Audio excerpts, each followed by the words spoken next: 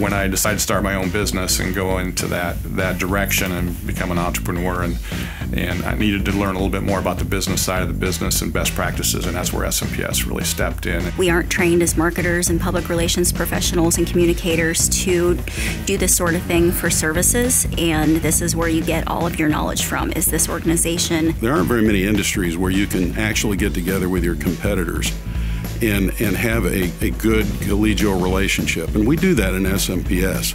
And the other thing would be advocacy, because what we do as SMPS is we advocate for the profession of marketing and business development for the built environment. Marketing and business development are a very well intertwined strategy for us. I think it's important for people to not think of them in separate silos because they need each other. We're in the design business, and good design is important to us. You really can't do good design unless you have work. So we're a marketing culture and business development culture. You need marketing to put the word out about your business and your brand, but you need the business development to help grow and strategize on how you're going to approach new clients, continuing clients, and old clients. SMPS is the leader in marketing research, where these other organizations I think are valuable as professional organizations for the industries they serve.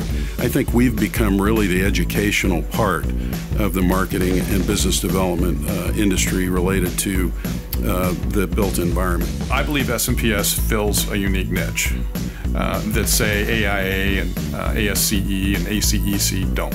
So instead of AIA having their own marketing emphasis and ACEC having their own marketing emphasis, what you're seeing now is you're seeing them all kind of work together, and they see SMPS as kind of the knowledge base.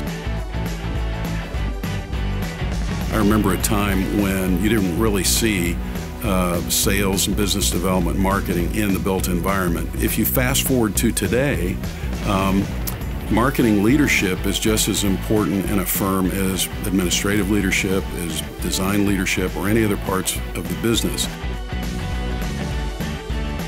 No organization stays the same. They either grow or they shrink. And in order to grow, you have to be able to be open-minded and see things a little differently and be open to new ideas. Well, I'm not sure I can predict what the future of marketing professional services will look like, but there's one thing I'm sure of, and that's SMPS will be a part of it.